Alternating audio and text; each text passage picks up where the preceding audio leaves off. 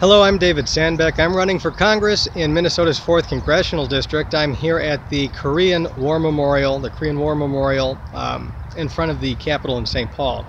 And so I want to talk a little bit about North Korea. It's been in the news quite a bit, and unfortunately, when the United States withdraws from its agreements to de-escalate nuclear proliferation in the Middle East, when we pull out of our agreement and rogue nations are actually cooperating with it and we still pull out, we make it very difficult to work with other rogue nations like North Korea to denuclearize and not proliferate nuclear weapons.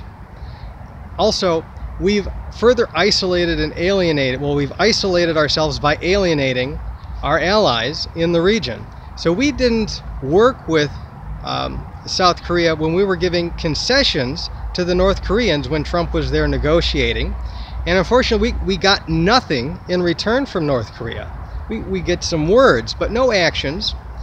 And North Korea ended up getting the deferment or the delay, if not the complete removal of some military training drills, some maritime drills that were going to happen, that were scheduled, and we didn't include the South Koreans in our negotiation when we withdrew from those training activities.